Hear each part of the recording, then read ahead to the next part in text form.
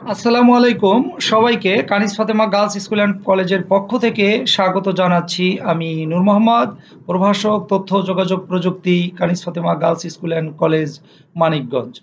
প্রিয় ভিউয়ার্স, এখন আমি দেখাবো কিভাবে একটি সফটওয়্যারকে আনইনস্টল করতে হয়। একটি সফটওয়্যারকে আনইনস্টল করার পদ্ধতি আমরা জানলে আমরা শত শত সফটওয়্যার আনইনস্টল করা শিখে ফেলবো।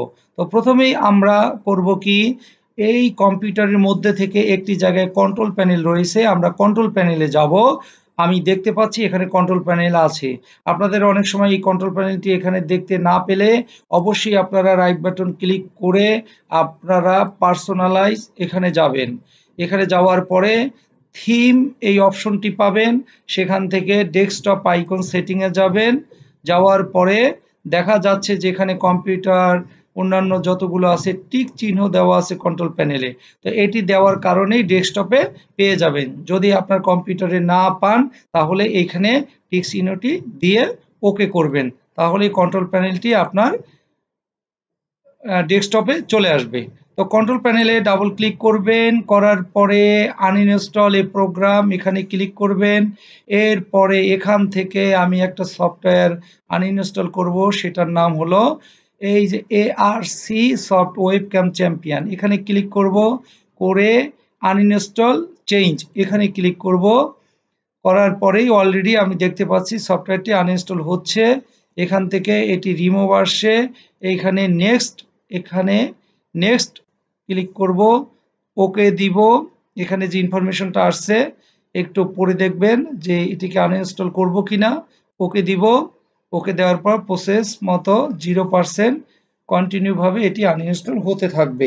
এই পদ্ধতিতেই আপনারা যে কোনো সফটওয়্যারকে আনইনস্টল করবেন। এবং সাথে সাথে আমি আপনাদেরকে দেখাবো যে কিভাবে এই সফটওয়্যারটি ইনস্টল করবেন। তো এখানে ইয়েস দিব, ইয়েস দিব, ইয়েস, ওকে। এখানে কোনো একটা প্রবলেম কিনা একটু দেখে নিই, এটা কি আসছে। এটাকে টিক চিহ্ন দিয়ে এটাকে যদি ইয়েস দেই, কাজ শেষ, এবং এখানে ফিনিশ দিব।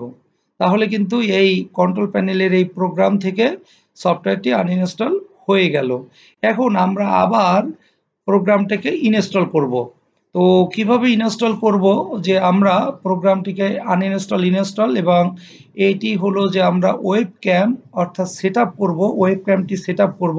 আমরা যখন অনলাইনে ক্লাস করাবো অবশ্যই প্রথমে আমাদের বাজার থেকে যে ওয়েবক্যামটি কিনবো, কিনে আমরা সেই ওয়েবক্যামটি সংযোগ করার পর কিন্তু আমাদের এই সফটওয়্যারটি ইনস্টল করে নিলেই ওয়েবক্যামটি কিন্তু আমরা দেখতে পাবো, মানে ওয়েবক্যামের মাধ্যমে আমরা ভিডিও আমরা করতে পারবো। তো সেই ক্ষেত্রে এখন আমরা প্রোগ্রামটিকে ইনস্টল করব। তা ইনস্টল করার জন্য প্রোগ্রামটি কোথায় রাখা আছে সেখানে যাব। দিস পিসিতে প্রোগ্রামটি রাখা আছে, সেখানকার পর নিউ ভলিউম এখানে যাব, আমার ডকুমেন্ট যেখানে রাখা আছে সেই ফোল্ডারটিতে যাব। যাওয়ার পরে এখানে ওয়েবক্যাম, এবং এখান থেকে একটু আগে যে সফটওয়্যারটি আমি আনইনস্টল করেছি এই সেই সফটওয়্যার। তো এটার কতটুকু সাইজ, যে 18, ও এখানে 18,859 কেবি অর্থাৎ কিলোবাইট। তার মানে আমরা হিসেব করলে দেখবো যে 18 মেগাবাইটের একটি সফটওয়্যার। এটাকে ডাবল ক্লিক করব, তারপর এটাকে ইয়েস দিব এবং এটাকে অ্যাকসেপ্ট করব। ইনস্টল হচ্ছে, এটাকে ওকে দিব, এটাকে নেক্সট দিব, ইয়েস দিব, ইয়েস দিব, নেক্সট দিব।